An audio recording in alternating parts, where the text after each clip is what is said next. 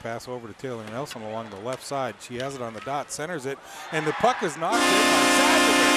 So Nelson centers the puck, and Sanford from St. Thomas knocked it past King's glove side, and we have a 1-0 game.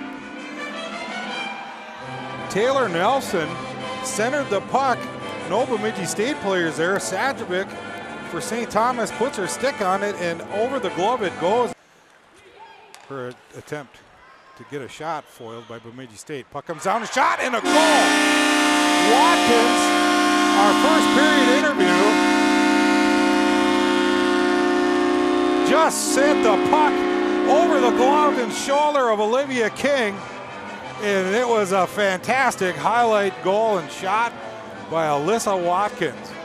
Bemidji State protecting a 2-1 lead. Shot and a save by Filipova. Rebound comes out and goes behind the net.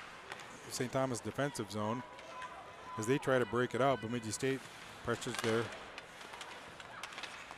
breakout. It comes to Watkins. She takes a shot and a score by Watkins. Her second goal of the game. Beavers ahead 3-2. Alyssa Watkins on fire.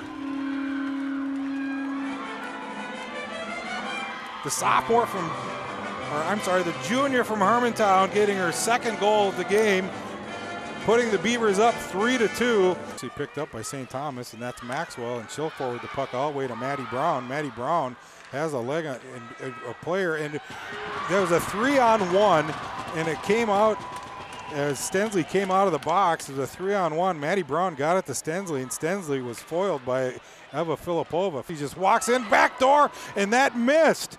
That missed on the back door. How's he got the puck through the, and got it out over to Parker, and Parker wasn't able to connect.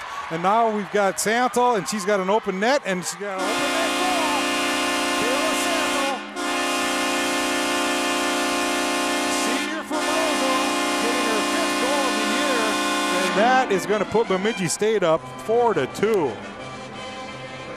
Goal number 5 for the senior from Roseau, Kayla Santel.